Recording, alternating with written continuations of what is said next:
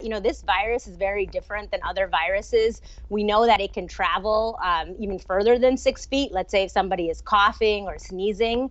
And then on top of that, we know it can linger in the air. So you might find an open patch of grass, but again, I wouldn't sit around there without a mask because you don't know who's passed through before you.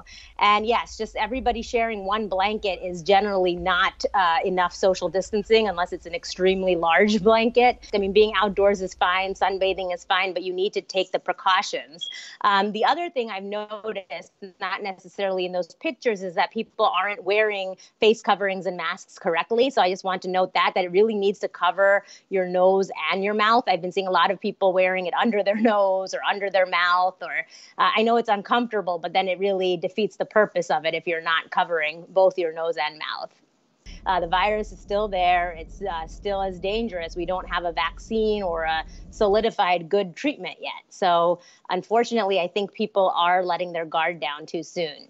I think people think as the weather gets warm that the virus will go away. I don't think it will go away because we are seeing increasing cases of the virus in places like Florida, which is already much hotter than here, as well as Arizona. And again, I like to point to, Tom Hanks's case. He was in Australia and it was summertime there. So I really don't want people to think, oh, it's warm outside, it's sunny, there's not going to be a virus around. Unfortunately, we're all still at risk.